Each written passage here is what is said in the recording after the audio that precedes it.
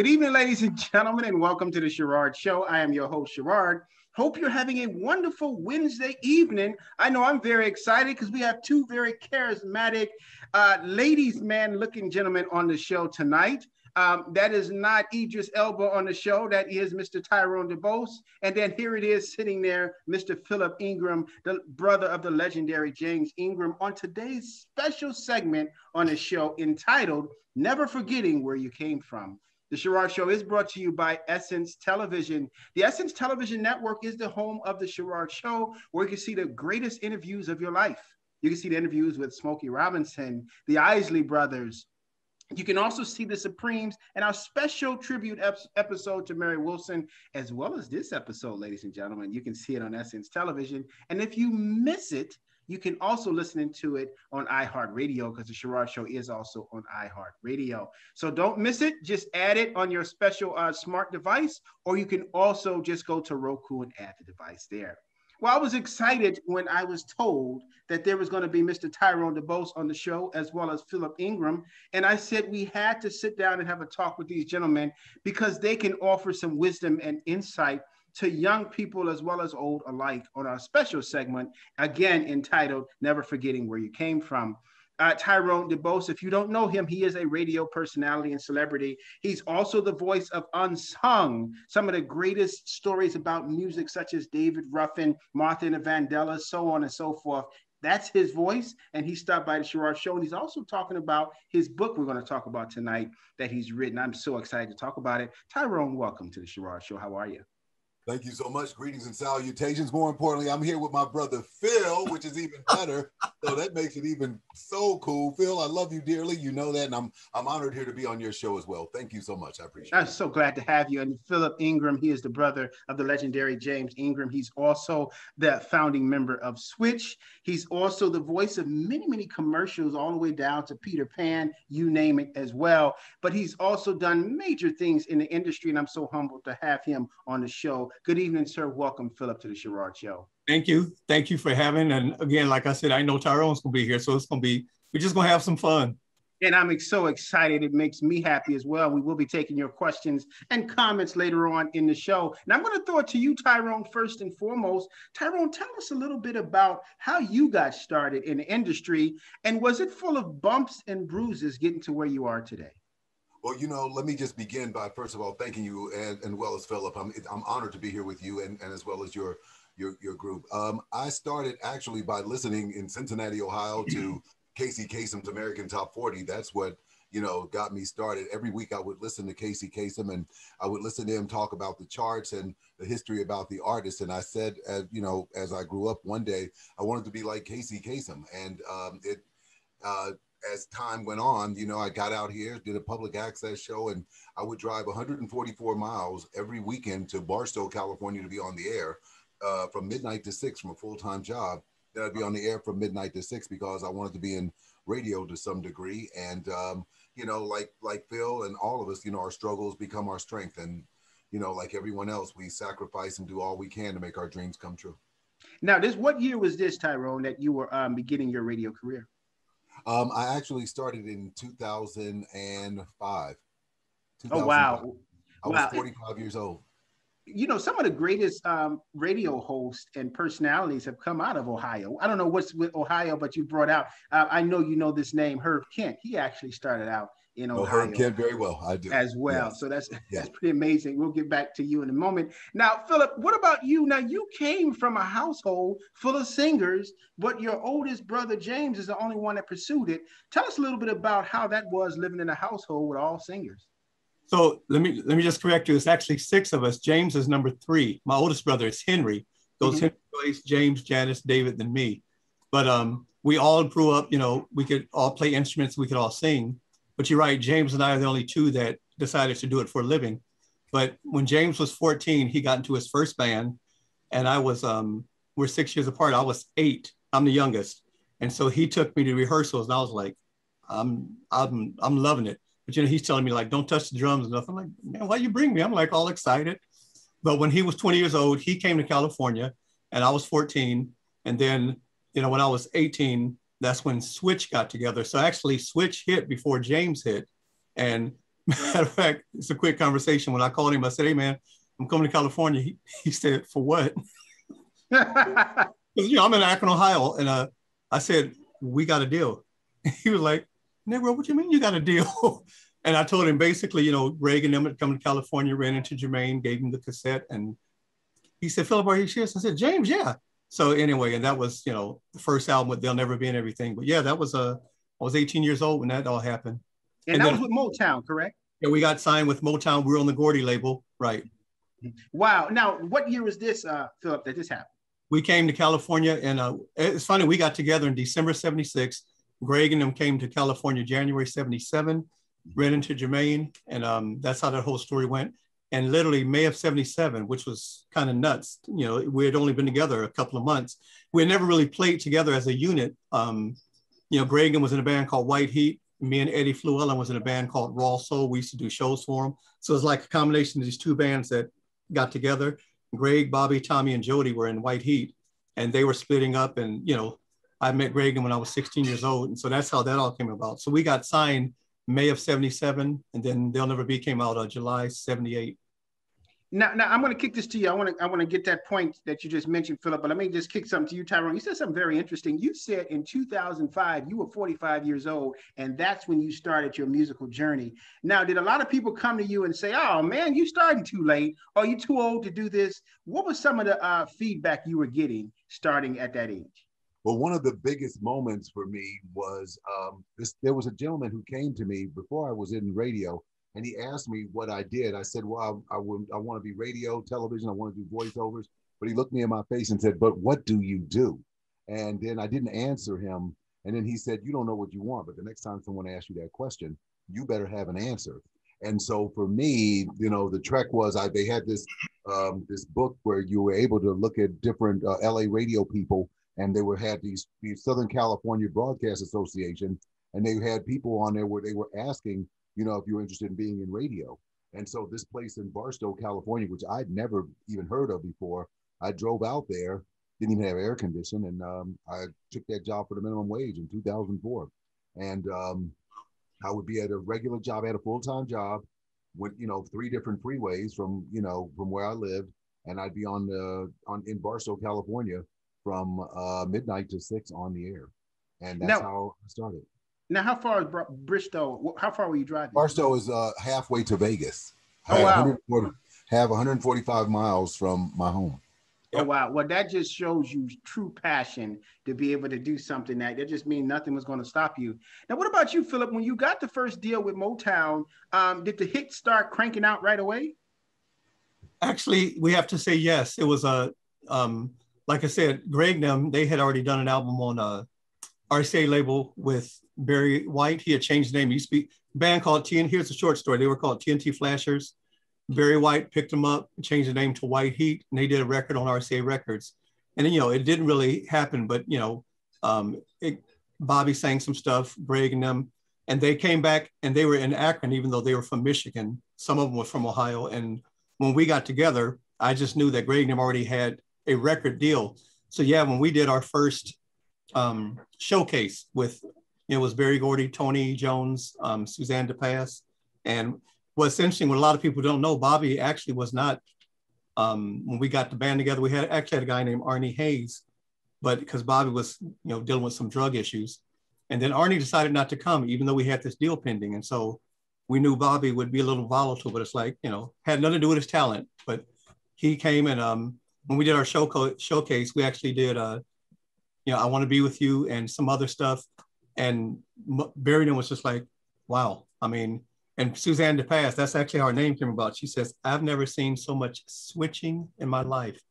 Because basically, let's say Bobby would be out there, I'd be on the keyboards. I'd go out and sing, Bobby get on the keyboards, and Greg would be on the horns. And then when me and Bobby went out to sing, they'd get on the keyboards and everything was covered. That's what we did. And so when Suzanne DePass said that, but yeah, Barry and them, you could tell. And you got to realize, we walked in, with Jermaine, and at the time, Jermaine was married to Hazel Gordy, which is Barry's daughter. I mean, now you're speaking of Jermaine Jackson, correct? Jermaine Jackson, I'm sorry, yeah. Now, when you speak of Bobby, who are you speaking of? Bobby who? Bobby DeBarge.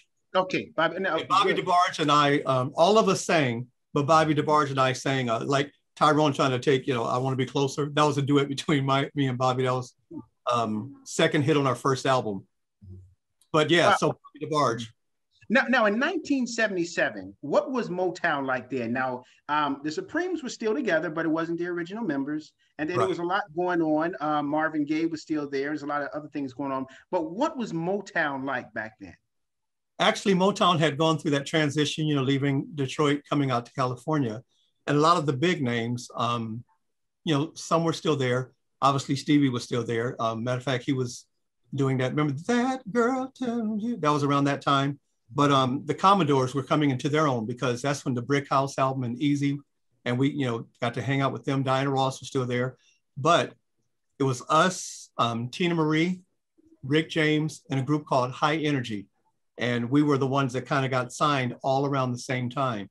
And so, matter of fact, Rick, and when you and I came out, They'll Never Be came out, same time. I still got stuff in our scrapbook from that getting promoted together with High Energy, Rick James, and Switch. They were promoting all of us. Now, there's one thing that's interesting, Tyrone, is that people, when they think of disc jockeys, especially when I was growing up, doing what you do, the biggest names was Dick Clark and Casey Kasem. Dick Clark was around for eternity doing American Bandstand, and even before then. And if you look at the footage on your screen, he had the Sam Cookes, he had the Jackie Wilsons, he had the Rod Stewarts, he had all those people on there. Is that the steps you're trying to follow in, or are you just doing your own trending? No, my steps in radio and of being an R&B historian isn't based upon following in the footsteps per se. I like the fact that Casey Kasem knew the story and history about the artist and things of that nature. That's what I like. And he knew the countdown. So I knew the R&B charts, and that was my key. I would buy the Billboard magazine every week when I was a teenager, and I knew the charts, and I knew the charts very well. Ironically, when Phil was talking over there, when he was talking about High Energy, for example, that song went to the top 10 on the pop charts. You Can't Turn Me Off. That was a big hit for them, but they became a one-hit wonder. And then slowly but surely Switch was making their way up the charts at the same time. And You and I by Rick James had hit later on in that year. So my goal was R&B history, because I thought that was going to be the legacy in which I needed to preserve. So as far as being a host was concerned, that wasn't my deal. Even being in radio wasn't my deal. Radio was the start of me becoming on television and becoming, one of the R&B historians here in the country. It's amazing. I was gonna say, can I add to that? Because even though Tyrone, went through that route, every single one of us have somebody that is kind of like a mentor to us in the business. You know what I mean? Even though we don't know them, like, me growing up, people say, man, where'd you learn to sing? I said, from the school of Donny Hathaway and Stevie Wonder. You know what I mean? Mm-hmm. So, and you have to have something to aspire to, and then you find your niche. So like him with Casey Kasem, same thing. Then he found his niche, and the same thing with me. Matter of fact, I love Stevie so much. I'm 18 years old. You don't know who you are. And we were doing a record, and Jermaine Jackson stopped the tape and said, Phillip, Stevie got his. I had to find Phillip Ingram.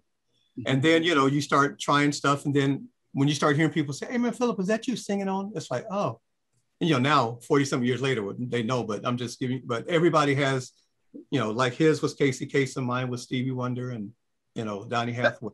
That's interesting you say that, because when Marvin Gaye started, they had to teach him he wanted to be Sam Cooke. So they had to help him find his own voice.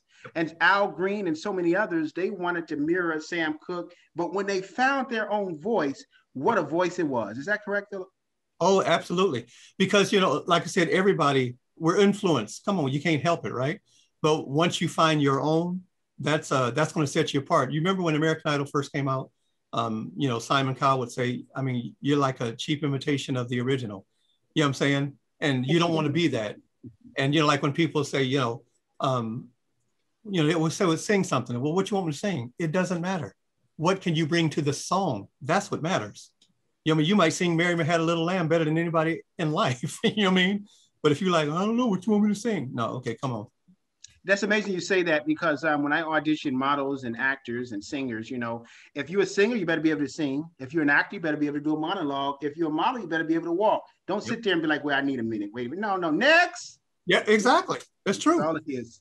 Now, Tyrone, for you, you're doing something that's so interesting to me, and I'll tell you why. Because you give the history of R&B. People love to know, when he wrote that song, what inspired him to write it? When did the song hit? And as we were talking about off air, which is really neat, is when you hear a certain song, and I asked this to the Isley Brothers, I asked this to Gene Chandler and everybody a couple of weeks ago, what were you doing when you heard A Change Is Gonna Come?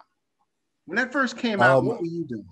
Amazingly, I know that song was a part of the civil rights movement. I mean, it was ironically the last song that made it to the top 10 for Sam Cooke after he passed away. That's when that song came out.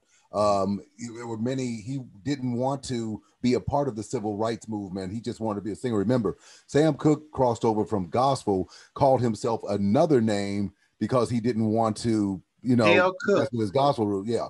Mm-hmm. And then once it was found out he was Sam Cooke, then he embraced being an R&B singer, and then he crossed over from the R&B charts to the pop charts, like with Chain Gang. That was one of his biggest songs on the pop charts. Now, Tyrone, when you're doing on song and you get the memo of who you're going to be covering, what particular artists really grab you the most when you're like, oh wow, I love to cover this artist based upon the history? Well, let me tell you, one of the artists that I think always stuck out to me was Martha Wash. Martha Wash had 3 #1 singles and never got credit for any of them. And part of the reason was because, like Black Box, Everybody, Strike It Up, and of course, Everybody Dance Now, she had 3 #1 singles, but did not get the credit for it. And then when she realized that she didn't get the credit, she sued for it. And the reason why it was so obscure at that time was because it broke out at the same time of the Milli Vanilli scandal. And it was kind of kept on the back burner. And so that was the one that always struck out to me that more than anything else. One had 3 opportunities to become a superstar and missed every one of them. Wow. Now, did she ever recoup the royalties that she missed from having? Oh yeah, they did. In fact, on the R&B charts, it says that it always says that CNC Factory did the group, did the song. However, Martha Wash is the accredited singer of this particular song. Not just with her, with Black Box as well. Other known facts with her, of course, some of her biggest songs was including I Who Had Nothing with Luther Vandross, but it never made the charts, as well as a lot of R&B singers will always come to me and ask me a lot about the history of the charts, which is ironic. In fact, when we were speaking about Al Green earlier, for example, one of his biggest songs, Love and Happiness, only went to number 98 on the charts and only stayed there for 3 weeks. What? That song? Yeah. Holy cow. People lose a lot of money betting against that one, but only 98 on the charts. Holy cow. Now, what about you, Phillip? Tell me this now, Motown, and correct me if I'm wrong, if you had to put a ratio on the hits they were bringing out, would it be, say, over 60% of the groups that came in became hit makers? You mentioned a group I never heard. Was it called High Heat? No, High Energy. High Energy. Now, I never heard of them. Did they have any hits? Yeah, like Tyrone said, it was You Can't Turn Me On. I think that was the first one. That was the biggest hit. You can't turn me off in the middle of turning me on. That's right. And they did about 3 albums, but that was like their biggest hit. And one thing, honestly, that I learned about Motown from other record companies, especially at the time growing up, they were about, literally think about it. They took people that had talent from the projects and made them household names. So when it came to developing artists, they knew how to do it. It's like, when the Jackson 5 came out, it's kind of like Follow the Beatles. You knew each individual in the band. That's what they did with the Jackson 5. But other bands, you just knew the band. You may know the lead singer, but you didn't know individuals. So that's what they were doing when Switch got signed. They got to know Phillip Ingram, Bobby DeBarge, Tommy DeBarge. They got to know individuals. Motown was excellent with that. But then you think about it, like the Commodores, you think of the Commodores and you think about Lionel Richie. So again, there was a method to the madness, and they were definitely some serious hit makers. But then you had ones like I can't think of her name right quick. I love her, Tata Vega, who sings, wow, and she never had a big hit with Motown. But all the stuff in Color Purple, that's her. Wow. But now, for you being around all of those talented people when you first initially got to California, got signed, were you intimidated, or you just hit the ground running? No, you know what? And you know, you talk about the theme of the show, never forget where you come from. Mhm. Interesting. I definitely thank my parents because, you know, a lot of times when I'm working with singers, I said, you know, there's a thin line between being cocky and confident. When you're cocky, you ain't gonna have a lot of people that want to work with you. But if you're confident, you know, just like you said, that artists come up, that's a totally different thing. So when we were growing up, we were taught that we couldn't say can't, you know. We said, oh, Dad, I can't. And my father said, come here. We think we're in trouble. You know, we got used to it. And he'd go, we little, he said, let me feel your muscle. And then he'd always say, you and Ingram, you can do it. So we knew we can do it. And honestly, we were excited about Motown. And when we did that showcase, we're like, we just gonna do what we do. If they don't take us, there's other record companies. I mean, that was our mentality, but obviously we wanted to be part of Motown. Mm-hmm. So we didn't get like, because again, if you're not relaxed in whatever setting you do, you know, just like you, I can tell you relax the way you talk to people and ask questions.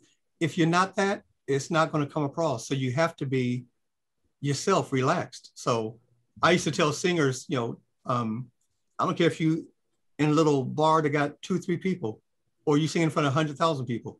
If you ain't relaxed because you folks, then you ain't going to do your best. So that's correct. That's absolutely correct. So now, for you, and this is for you as well, Tyrone, but I'll give it to you first, Phillip. So a lot of people say, you know what, I'll never change. You know, I'm going to be this, I'm going to be that. You know, I remember where I came from and blah, blah, blah. Then they get their first check. Now, how were you when you first got your first check?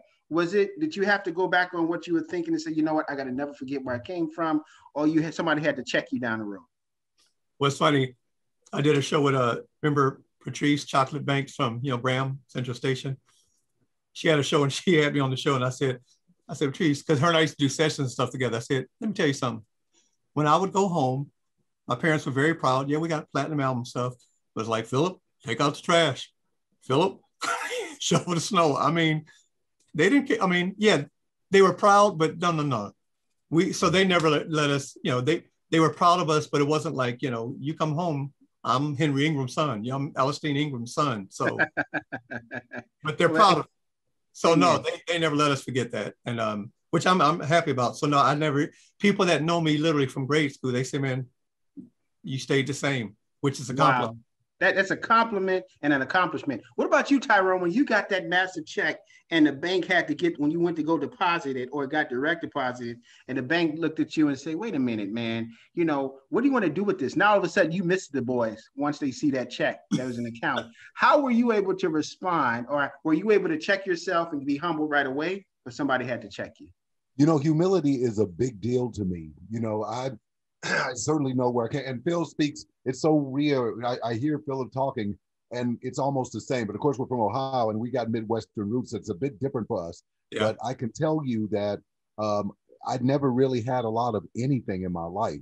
So for me, I wasn't the guy who needed the fancy cars or a nice home and all of those things. It took me a little while to know that it was okay to have a decent television or a nice computer, or, you know, all of those things. Keep in mind, you know, I'm 60 years old now. I mean, it didn't all come, you know, sunshine and rainbows for me. You know, I had a full-time job at the same time I was doing these things and working for not just, you know, my brother, AJ Jamal, who's a comedian. And, but after I left him, I started working for Kim Whitley, who was one of the toughest people I've worked for as her road manager, but it got me prepared for what I was today. And so now working with Cheryl Underwood on her show, being the #1 R&B, you know, urban show in America. I mean, all of that came based on me just staying humble and kind and remembering that, you know, there didn't have to be something better about me. I just needed to be different and remember where I came from. This could all be gone in a day, and it doesn't mean anything for me. Yeah, same day it could be gone. Yes, sir, Phillip.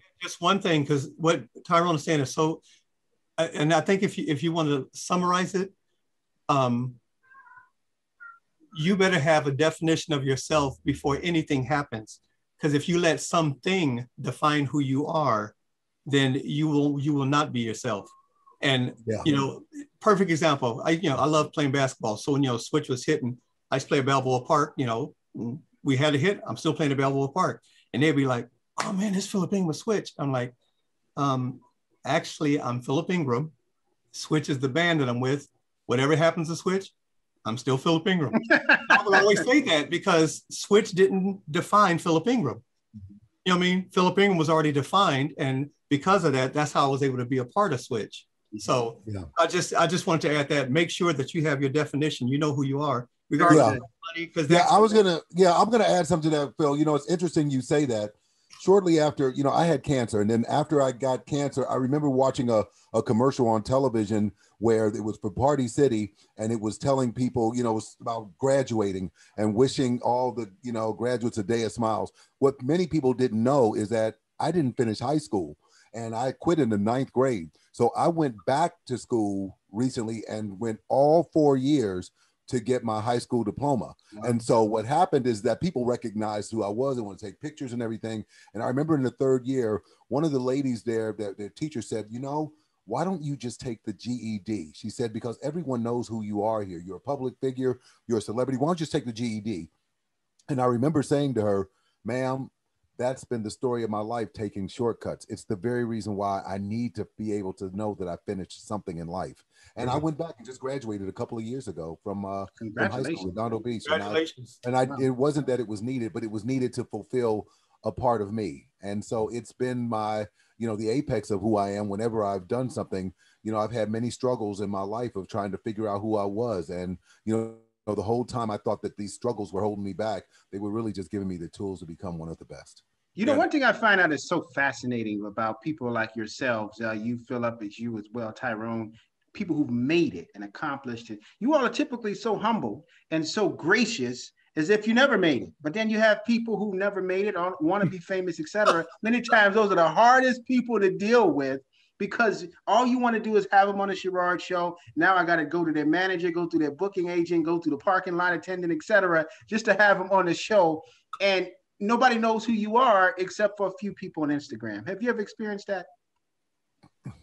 Definitely. I mean, not me personally, but yeah, I definitely know a lot of people like that. And it's like, again, see, just like Tyrone, you know, you said 45, you're 60 now, that's 15 years.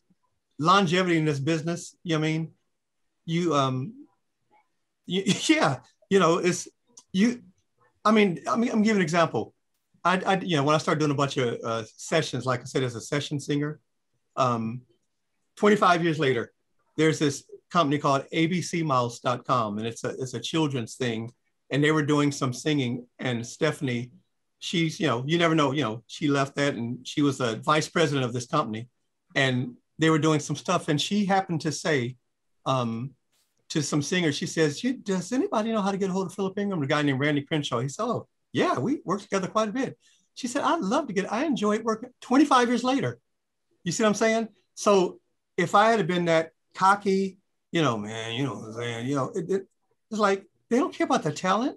Stuff changes, you know, here we are. So, and I ended up doing a whole bunch of stuff for abcmouse.com. And it's not a residual thing, it's an educational thing, but it's in schools and everything. So that's what I'm saying. I've had a lot of longevity because people have enjoyed. You see, when we came on, me and Tyrone mess with each other.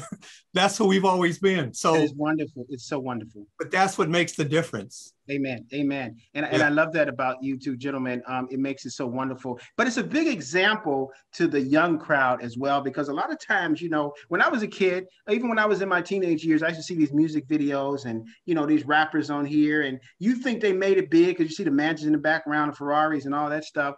But little do you know, that was just their advance money that they're promoting. They really broke.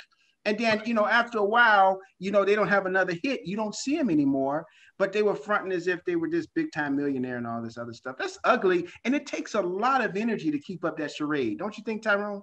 Yeah. You know, I was going to say something. Part of the people that I've been around that have helped me a great deal was people just like Phillip and Greg and the members of Switch, and not only them, but one of my best friends is Ernest Thomas of, you know, What's Happening. He's one of my best friends. Oh, wow. And I got a great opportunity to learn how to become humble and kind every time I'm with people who are of that nature. And that's really, really, really important to me. I remember when I was just trying to struggle just to try to figure out where I was at, and I was really down and out. And I remember watching an Oprah Winfrey show where John Travolta was on there, and he was talking about himself and the things in which he was doing about his life. At the end of that show, I recall Oprah Winfrey saying to him, John, thanks so much for coming on. She said, you have the rare quality of being able to make people feel good about themselves when they're with you. And he started crying. And I remember I was feeling really low at that point in my life. And I said, I can do that. Even, it didn't require much. I can make people feel good about themselves. So for me, that's very important when I meet people. So when I'm on the red carpet, so when I'm out somewhere, it's very important. The first time that people meet me, I need it to be the best time, even when I'm not at my best. Amen. I love Phil that. Understands that. And Phil understands that more than I know he understands that more than anybody. Yeah. He gets it. Yeah. But the thing is that my thing here at the Sherard Show is I love giving you your flowers while you're still living. A lot of times, you see that little blurb of somebody passed away and everybody want to say rest in peace and all that. Contrary to what you may know, they can't hear you. But why don't you give them their flowers while they're still living? Because I don't know about you, but Phillip, your music has changed my life. Hearing you on the radio, Tyrone, what you have brought to the table and educated me on, I had to have you on the show just to tell you to your face. Thank you. The honor is absolutely mine. And just something that Phil said that I just want to remind your guests so they understand, it takes 6 people. When you said that about roses and, flowers when they're alive, it takes 6 people to put you in the ground. Wouldn't it be great if you had those 6 people lifting you up? Oh my goodness, man. I wasn't planning on passing a collection plate on this episode, but you about to make me pass it now. But that's a quote I'm gonna steal. I'm just letting you know. Hey, Tyrone, I'm gonna give you the first time. No, I appreciate that. I like that. Well, ladies and gentlemen, Tyrone Dubose, all rights reserved. Well, ladies and gentlemen, we are talking to 2 very iconic individuals, radio personality and host Tyrone Dubose, as well as the iconic Phillip Ingram, the brother of the legendary James Ingram. Now we're taking your questions, ladies and gentlemen, but before we take your questions, I do want to talk about, Tyrone, your book that is coming out soon. Tell us a little bit about your book. Well, during this pandemic part, I remember someone saying to me, Tyrone, you're great on television. You're on one of the best shows on TV. You're doing great on Cheryl Underwood's show. He said, you're legitimized, but a book would solidify you. And I think that was one of the things that I really needed to learn. So I made this book, and it's called The 4 Seasons of R&B. And it's based on my top 10 list of groups from the 60s, 70s, 80s, and 90s, because in essence, that was really the 4 seasons of R&B. It was really the 60s through the 90s. And, before then it was the 50s where it started. And to some degree, the 90s is almost practically where it ended. So I got my top 10 list, my personal top 10 list of all of those people. And I learned a lot about groups, for example, a lot of groups, a lot of stuff, and that just really surprised me. What's interesting, for example, in the 80s, in the 70s, Aretha Franklin was the queen of soul. In the 80s, Aretha Franklin was the queen of soul again, but not by much. And that's what's interesting. People don't know that. And the biggest artist that was right behind Aretha Franklin in the 80s wasn't Anita Baker or Patti LaBelle or even Whitney Houston.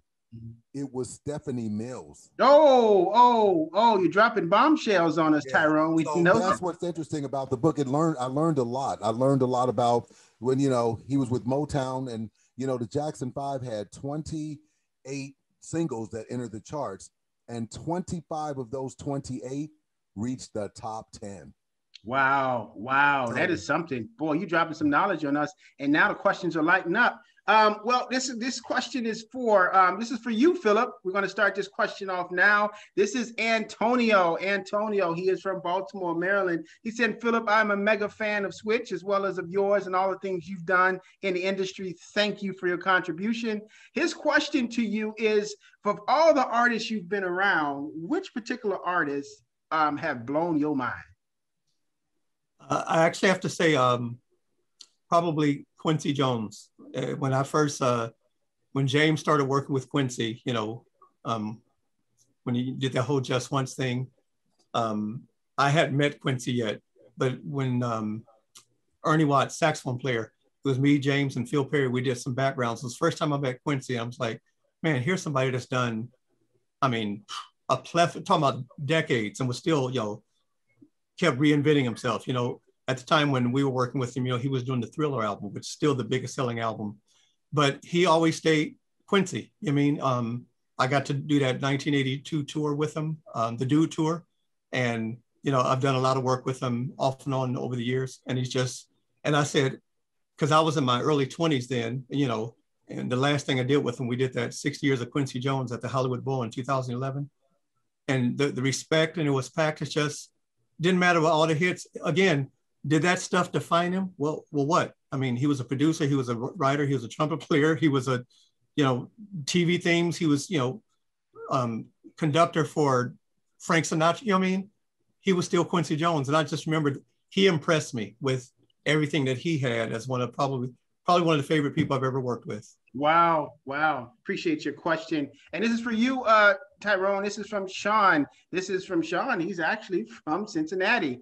His question to you, Tyrone, is you mentioned that you did not graduate high school. You dropped out in 9th grade. But when people tell you that you can't be a radio personality without a degree, how were you able to become one without a high school diploma? Very good question.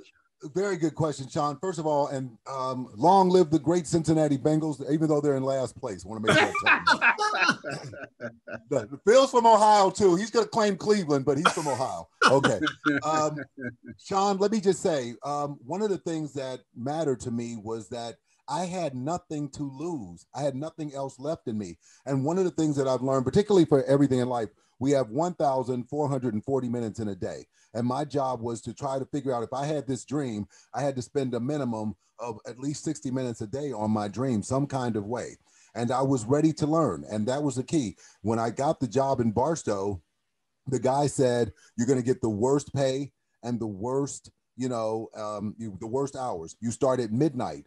You know, you drive 144 miles and I got the minimum wage, but I wanted to be in radio so bad. It was all I had. And when you have a dream, it really doesn't matter what anybody says or thinks. You're just going to do what it takes. And that's what I did. I mean, Phil understands this as well. I mean, when all we have are dreams, that's all I had. So going back to high school wasn't because I had to. It was because I needed to know that I could finish something in my life, because I never really finished anything. And so I had to feel like I did something, Sean. So, it's not about how, like Rocky says, it's not about how hard you hit. It's about how hard you get hit and keep moving forward. If you know what you're worth, you go out and get what you're worth. You just got to be willing to take the hits. Very good. Very good. Yes, sir. I had this one book title to Sean's question. A guy by the name of Gary Cox wrote a book, Don't Let Others Rent Space in Your Head. Your head. So if you think about that, what they're saying that what you can and cannot do, they're not you. You define, again, what you can or cannot do. If not, if you're going to let other people define, you're letting other people rent space in your head. You've already lost. Mercy. Aren't those the same ones who tell you can't do it, but when you make it, they be like, man, I knew you could do it. Of course. Those are the same ones. Let's sit down with you. Okay. It reminds me of a Hollywood Shuffle, Winky Dinky Dog. That's what it reminds me of. I knew he was going to make it. Didn't I tell you he was going to make it? All right, now this last question. Now, we can't take all your questions, but this last question is Tiffany. She's from Portland. Now, this is from both of you all. I'll start off with you, Phillip. Her question, first of all, she's saying she's a fan. Congratulations. It's wonderful to see Black men doing iconic things. Her question is, what kind of racism did you have to deal with, and how were you able to overcome it due to your success in the industry? Phillip, I'll start with you. Actually, we grew up without any prejudice. Even in high school and junior high, I mean, had white, Black friends that we still in touch with today. And again, thanks to my parents, we just saw people. Had nothing to do with the color. So even coming into this industry, it was like, and here's what the thing you got to realize, and this is Phillip Ingram's. I don't let other people's issues become mine. So that's their issue. Prejudice is their issue.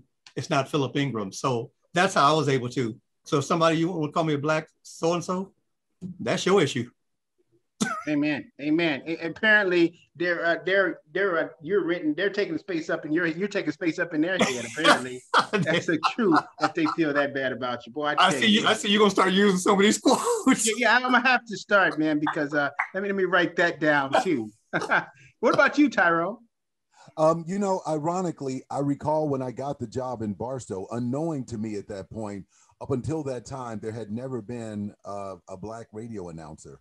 And I remember that the guy told me, who was training me, he said, look, I'm just going to tell you this right up front. We've never had a black radio announcer here. And then he said like this. And I said, what does that mean? He said, that means that you could last 6 days, 6 months, 6 years, who knows? But I was determined to, it really didn't matter. To be fair, he wasn't saying it in a bad way. He was rooting for me to be something different. But I've always learned, you know, something that Phil said, that, and I hope that your audience takes as well. Never learn to be relevant, learn to reinvent. When you reinvent yourself, that's what people look for in you and in your life. That's what you should always do. You know, and by the way, the access to my energy from this point forward and for the rest of my life, it's a privilege. Amen. That's so wonderful to hear that. Well, Phillip, now tell me, where can your fans keep up with you for all the things you have upcoming, buy your music, etc.? Actually, I have a Reverb Nation page, like reverbnation.com/Phillip Ingram. And, you know, you can become a fan. I use their fan base because I love what they have. And when I'm doing, I mean, right now, you know, nobody's doing shows, but I would send that out and it would go to, you know, literally everybody. Because people say, man, let me know when you go. I'm like, it'd be, because see, I do the stuff with Switch, but also I've been working with Sheena Easton for 15 years as well. So, and I've done my own shows. So I would say, you know, this is happening, and I'd send it out.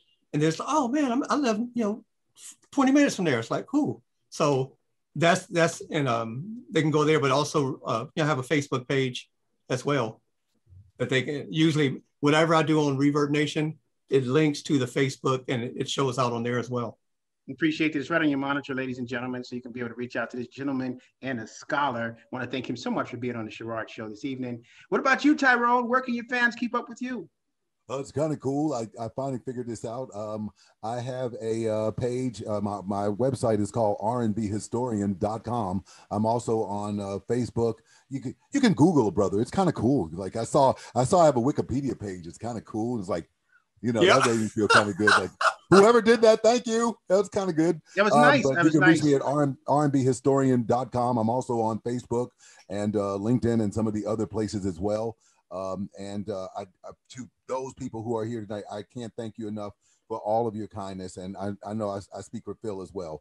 We wouldn't be where we were without kind people as yourself. And that means a lot, not just to me, but to Phil and to all of us who have placed humility in God first. And that's we really appreciate you all. Appreciate you all so much coming on the Sherard Show. It's so exciting to have you on. I hope you audience members have learned something. Learn to never forget where you came from. These men are very, very humble, very thankful, and very successful in what they've done as well. And ladies and gentlemen, on our next episode of the Sherard Show, we got Mr. David Alengria stopping by, as well as Mr. Tommy Davidson going to be on the Sherard Show. You don't want to miss it. And also follow us on our Instagram as well, on your monitor, as well as our new newsletter as well. Thank you, gentlemen, so much. Enjoy the rest of your evening. We will see you on next episode. Bye-bye now.